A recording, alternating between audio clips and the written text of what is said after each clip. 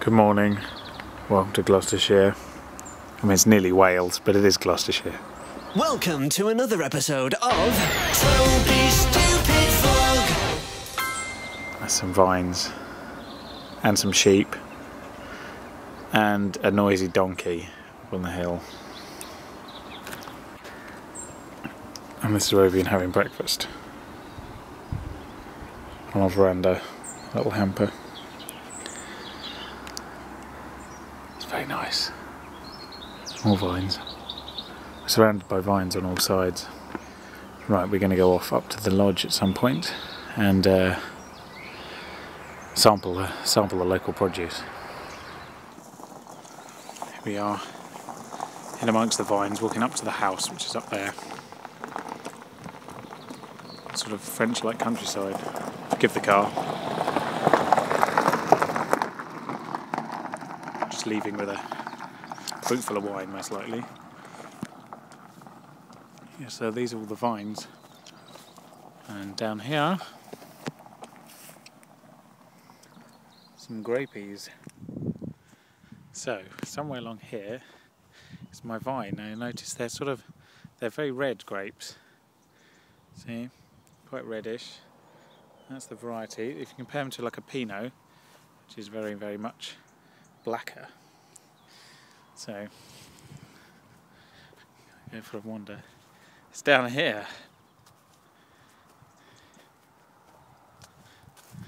Here I am. Look, it's proof. We've got to share a birthday. So, it's his. It's quite pale, you can see. Some of them are quite pale. I think the weather hasn't been too kind to him, but got some little bunches. And there's grapes on the other side as well, looking a little healthier over there. This is inside Newent Church.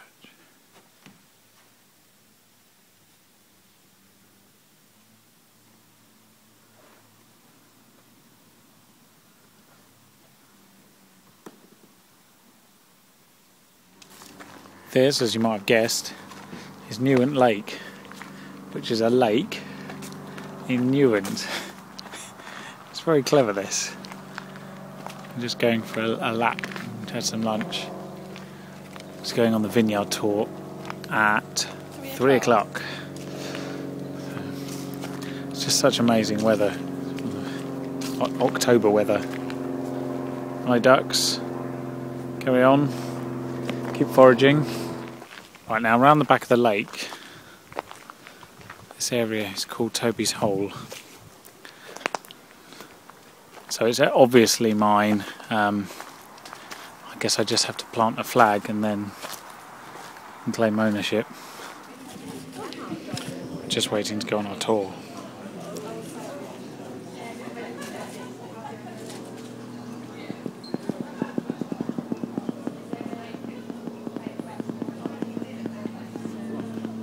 And he wondered what could actually be achieved with this land, because it's on a day like today you can see it's been very suitable for growing vines on this south-facing bank here. So 1973, half-acre plot just on the other side of the ridge over there. He conducted his experiment, planted it out with vines. 3 years later, in 1976, he got his first harvest. From that half-acre plot, he managed to get around 300 bottles of wine. This is the winery, the second largest in the country. If you produce a very small quantity, less than that's required to produce your own wine, you can put it together with everyone else's in a cooperative tank of either red, white or rosé, and so for your X amount of kilos of red grapes you'll get Y bottles back in 9 months' time. And so, because everyone's fruit ripens at the same time of the year, it's not just our fruit we've got to worry about. So during harvest time it gets incredibly busy up here, and this is just the start of things getting busy, really. What you can see going on here is some fruit's been brought up and it's been weighed. Can everyone hear me? Yeah. Good. It's been brought up and it's been weighed in these plastic containers. It'll then be dropped into these large hoppers, the bottom of which is like an auger mechanism. It's like a large screw. This serves several purposes. Firstly, it will split the skins of the grapes. This allows for easy pressing, juice to run a lot easier. It will partially destem the grapes as well. And it'll also, as you can see, basically just push the grapes through into the presses that we've got here. It says the vineyard shop is open Monday to Friday, Monday to Saturday 9 till 5. But they open it anyway. So we've just got back after eating a lot. And I'm now feeling slightly full. Very full. But it's still very nice out, so I'm going to take some pictures of some stars, hopefully.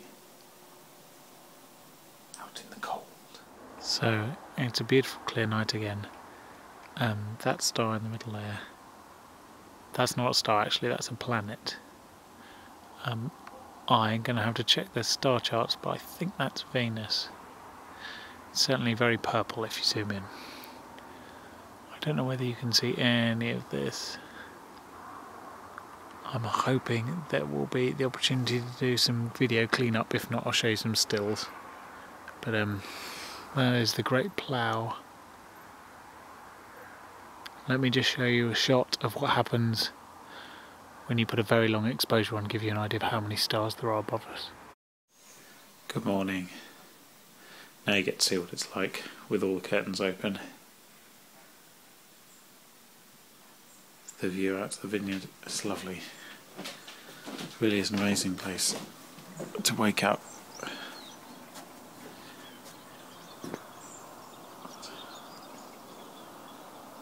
Lots of birdies and sheep and a demented donkey and some llamas. What more could you want? So we've got to go back up the path again, have breakfast, and then we're going to do a little walk around, and then we might actually check out what's up there. Be a bit cheeky and then come back to the shop.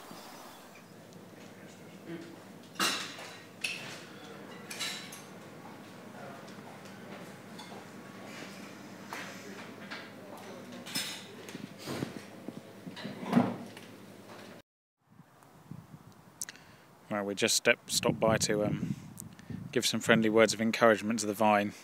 Grow. Make grapes. Make good wine. Make nice dessert wine, which seems to be what you're doing rather well. Keep it up. I'm coming back for your juice. Coming back for your grapes. If there's any grapes left. Yeah, it's lovely weather, so the grapes are nice. They're shrivelling up, as you can see, which they're supposed to do, but they taste like raisins if you eat them. They're not rotting. They're just shrivelling, so they lose the water and just left loads of sugar. So then you can make dessert wine, which is what I currently have from last year in the boot of the car. So keep it up. Don't stop now. You're nearly there. You're nearly at harvest time. You're within a couple of weeks, so keep going. So we're trying to walk back to the lodge. We're at the high end of the field, so I'm guessing which would be the right path to lead us there. This one's a little... Oh, careful it doesn't grab your leg. They're out to get you, these things. They're hooks. Oh, it's kind of a little bit collapsoed. They're very grabby, these vines. Come on.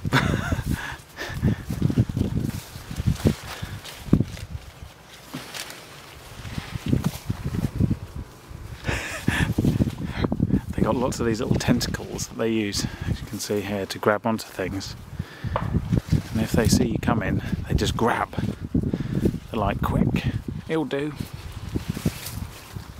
So, this is most of the way up May Hill, and you might notice there's a lot of mushrooms on the ground here. Huge, great mushrooms. That's a fantastic view down there. I'm trying to see if I recognise any of these hills. That's kind of towards Dursley, that way, I think, and then we're going Which way? We're going east, back towards the Vineyard. Now this is May Hill, and one of the wines is called May Hill, so you can see this hill from the Vineyard, and I'm hoping vice versa when we get to the top. Not just up there. This is the very top of May Hill. In the trees here, they've got this little conifer wood, which doesn't seem very likely, but it's very nice. It provides a bit of shade because there's not a lot of trees around.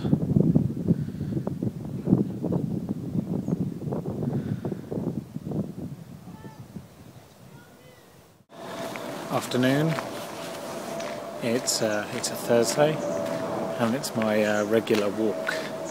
So it's not quite regular today because I'm doing a round walk because I'm feeling rubbish. I'm having a day off. In fact, it's not a very good day all in all, to be perfectly honest. Steve Jobs passed away this morning, aged only 56, and to say he's had a large influence is an understatement, and on me in particular, because I mean these vlogs are shot on an iPhone and edited on the Mac, so you get the idea. Anyway, so I'm trying to make the most of it. Today, that is. Do something around the house, do a bit of tidying, maybe get down to a few videos that I've never got around to editing. But the weather's turned, it's very much autumn now. It's about 6 degrees cooler than it was yesterday. Despite the sunglasses. 1 minute I'm not wearing them, next minute I am. But it's cold, I'll give you that. And what we got on this weekend coming, we got Bentley lunch, which will be fun. And then the following weekend we go back west to Warwickshire, this time to visit Mac and Henry. So that will be cool. And I'm looking at the cemetery and there's a funeral going on. Do you get the feeling sometimes, some days, that this planets just don't line up properly? You know, things just don't work. I guess that's just how it is. I'm looking forward to tomorrow, it's a new day. So this is Chiswick Harbour. Now it's a very little private harbour with people's boats and houses around it, so if they live here they've got somewhere to store their boats, and it has its own lock, as you can see, to get the boats in and out, and they probably cost a fortune. Now to say it's windy around here, slightly understating the matter. Very, very strong. It's really whisking around here. Yeah, I'm continuing my round walk. This is Grove Park Church, St Paul's. Beautiful place. Just seemed appropriate at this moment, so lit a bit of a candle for Mr. Jobs. And the sun's coming